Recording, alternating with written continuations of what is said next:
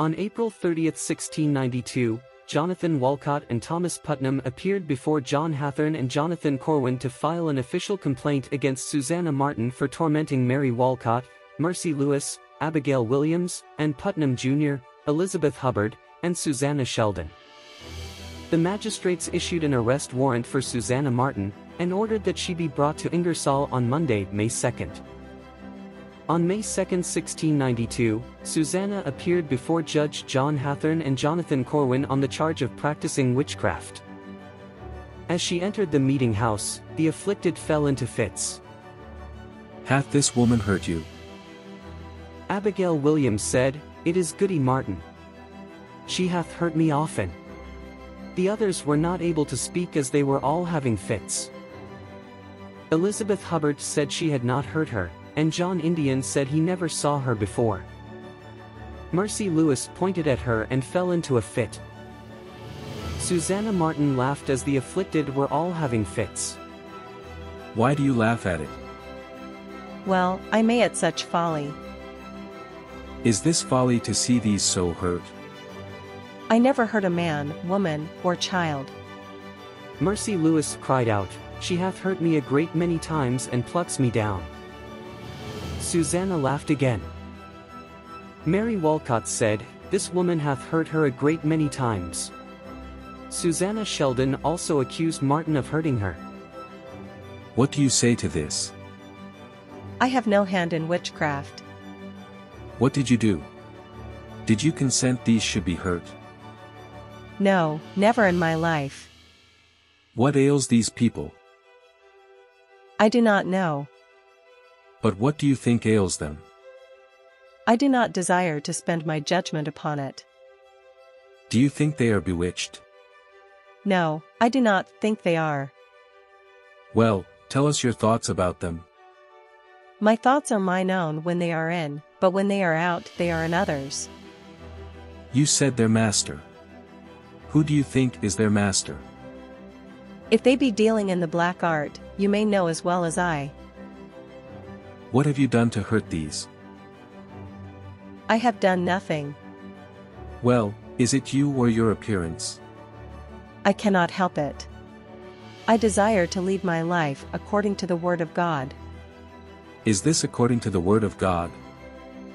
If I were such a person, I would tell you the truth. "How come your appearance just now hurt these?" How do I know? "Are you not willing to tell the truth?" I cannot tell. He that appears in the same shape can appear in any one shape.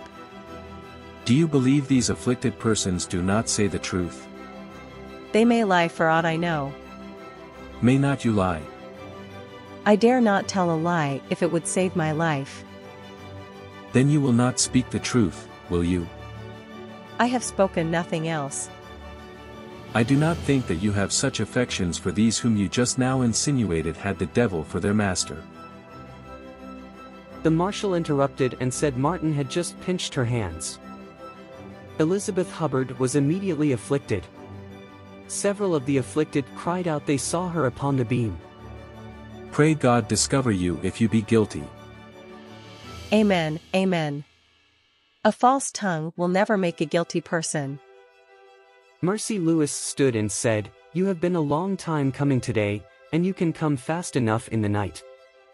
No, sweetheart. Almost all were afflicted. John Indian fell into a fit and cried, "It was that woman. She bites, she bites. Look, she is biting her lips." "Have not you compassion on these afflicted?"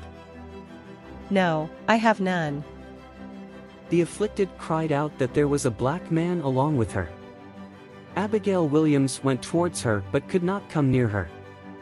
John Indian said he would kill her if he came near her, but he fell down before he could touch her. "What is the reason these cannot come near you?" I cannot tell. Maybe the devil bears me more malice than another. "Do you not see God evidently discovering you?" No, not a bit for that. "All the congregation thinks so." Let them think what they will. Susannah Martin was sent to jail to await trial. On June 29, 1692, she was indicted for practicing witchcraft and sentenced to be hanged. On July 19, 1692, Susannah Martin was brought from jail to Proctors Ledge and hanged, accused of practicing witchcraft. This video was produced by 1692 Before and After, in memory of those falsely accused and persecuted during the Salem witch trials.